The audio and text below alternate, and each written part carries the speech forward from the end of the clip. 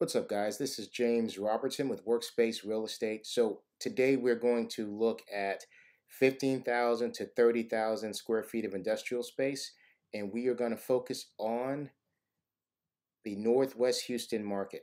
So this particular client needs to be next to a client of theirs, and they both are located in the Northwest Houston quadrant. So what we're going to do is focus on industrial space along 290 here, possibly Highway 6 and I-10, depending on how far they want to go out, but particularly along 290, along the Beltway, all the way up past the sweet spot here at 290 and Highway 6. So let's get into it. Okay, so the first thing that I'm going to do is put the parameters out there so that we start here and hit industrial space. I'm going to go so far as to hit 249 because there's some really good deals out there.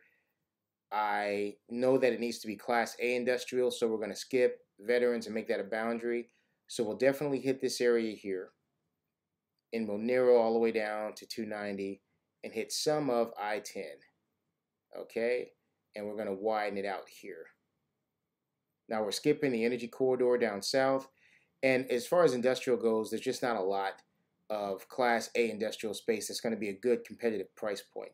Okay, so with that selected, as you can see, we have 921 properties. Now we're going to click all industrial, all flex. That narrows it down to about 443. All right, so we're going to want 15,000 to about, and I'm going to say 30,000 just to be safe. Okay, so that brings it down to 99. Here, we're going to leave the rents open, and we want to go ahead and put industrial and flex. Now, this just makes sure that the filters are correct. The building status, we're going to do existing spaces. So that's not, all of the new developments are not included. So once I hit existing, anything that's coming online in the next 6 months to a year is taken out because that's not actionable property because these clients need it within the next 6 months. If they change their mind, we can totally just reopen that. So everything else we're going to leave open. So we have everything that's available in this marketplace. So let's go ahead and take a look at what we have. All right, so it looks like we have quite a bit to choose from here. I want to be comprehensive in the search, and I think that since we have a team that's looking at these spaces, it would make sense for us to include all 86 initially, so that way we understand what we can screen out. I am going to send a shorter list that shows my favorite picks from this, but let's get some raw data so we can talk about this on a broader level. So as we see at the year built, these properties were built at the oldest, 1969, which that doesn't look too bad for 1969. But you have properties a little bit older, all the way up to just this year that have been developed, some of the newer construction. I know we're going to focus more on that. We can also break it down by class. So let's do that real quick. So now that we've broken it down by class, we can see that some of the higher end properties are going to be at $11 a foot. And we see the sweet spot is right about $9 a foot, which one of the properties we're looking at by stream is actually at.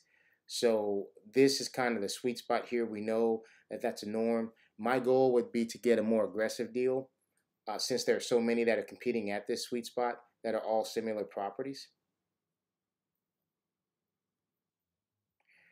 Now, here are some of the deals that were just done recently in this part of the market. Now, I want you to keep in mind, this is a pretty broad area that I just highlighted. So it looks like there's about 9 or 10 deals here.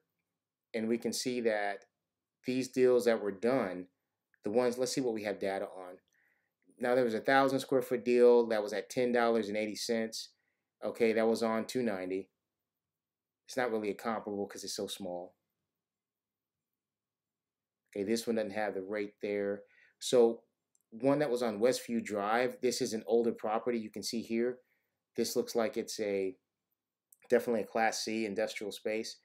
And that was leasing at about $4.57 plus triple net. So that's about $6 to $7 all in. So we have an idea of what Class C costs there. So here's one that was just signed very recently at $7.80. I like this one. Now this one's on Piemont. This is a Class C, Class B space at $7.80. So that's also helpful to give us a little bit of perspective.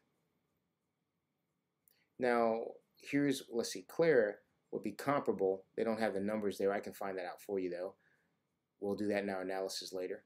So as we look at these here, I'm going to go back to the main screen so we can look at the map.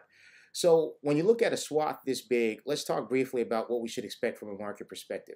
So the rates are going to be higher, obviously, as we get from 610 here and 290. They're going to be more affordable or more competitive as we get closer to here. Now, I know that a point of reference for this particular client's client, so to speak, is going to be right in this sweet spot here. So because of that reason, there is one option that seems to stand out that we see here. We know what it costs.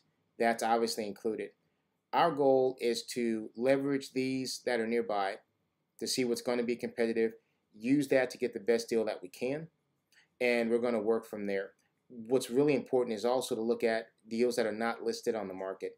Because there's so few in this little circle, in this area, we know that it's important to make sure we do our due diligence and make sure that the industrial spaces that are not listed are not coming online within the next 6 months that can offer a competing deal. That's going to be really important and something that we are going to do. But first steps is to get these options to the client so that they can look over these and identify any others that may be of use. So I hope this information was helpful. I'm going to print out these reports for my client, and thank you so much for watching.